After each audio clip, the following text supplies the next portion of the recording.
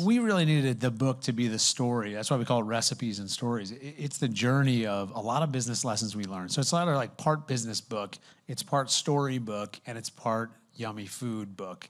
I don't think there's anybody, maybe, but I doubt there's going to be anybody who says, I'm not going to Shake Shack today because I'm going to cook Shack burgers at home. So we kind of made it for that crowd of people who, if there isn't a Shack in your neighborhood yet, or you just can't get there, you can cook it up. But really, I think you'll find it's just a fun read. And we've been, had some good critical writing about the book and just about the journey of this crazy story of how we are now in 13 countries around the world and how Shake Shack just resonates with people for some reason. How many locations total? I think 134 as of yesterday. That sounds about right, yeah. Yesterday. Oh, that's exciting. All we wanted to do was make a nice hamburger for people. So let's be clear. There was never supposed to be a second, ever.